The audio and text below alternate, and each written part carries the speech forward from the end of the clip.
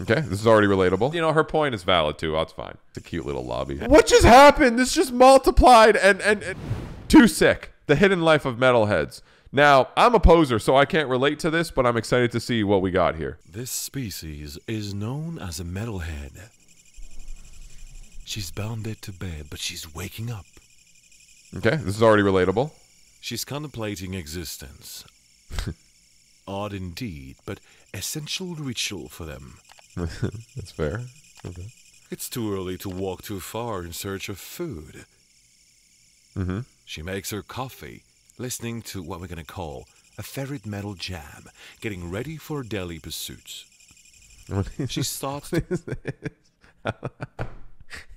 I can maybe relate to the rest. I don't do karate in my chair as I drink, but that's fine. To each their own. Question herself: does she want to venture out? No one wants to. Fuck the outside. I'm literally allergic to grass and trees, so no. Dangerous and bright out there. True. Metalheads can be omnivorous. Observing the outside from a safe distance, this individual is eating the first random thing she discovered. That's pretty relatable. It's bath time. No, dude, I don't want. No, that's weird, man. I don't want to think of cleaning my guitar as bath time now. No, that's weird. I'm never gonna forget that now. I'm gonna be picking up my guitar and be like, "Hey, it's bath time, buddy." Oh no, that's one of those things I wish I never heard. You know, because it's gonna fuck me up forever now.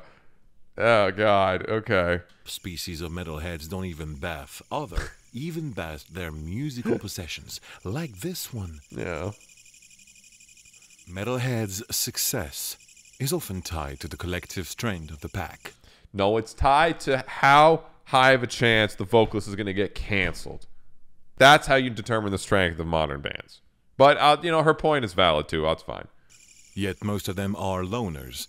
Our hero is no exception. She's talking to her only friend. It's relatable. It's a cute little lobby. And this is how her day goes until...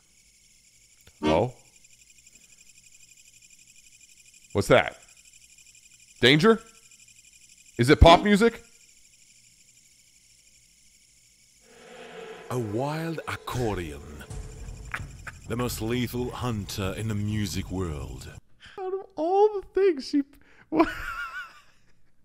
Out of all the instruments, why the accordion? Wait, what? Out of all of the sins of metal instruments, why the accordion? Okay. With no regard for her own safety, she's ready to face it.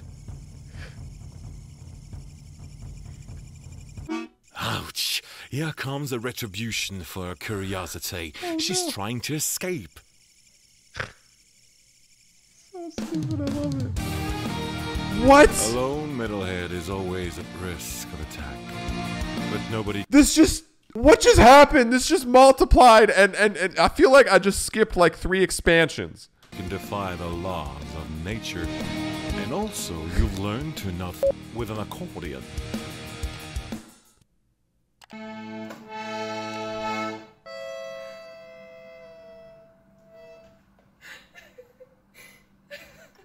Honestly, pretty accurate docuseries. I'm surprised it wasn't actually on Nat Geo. They just have stupid things about dinosaurs and stuff on there. I mean, History Channel has Pawn Stars. So, like, at least this is actually accurate. I don't know. I could see it on History Channel, Nat Geo, either or.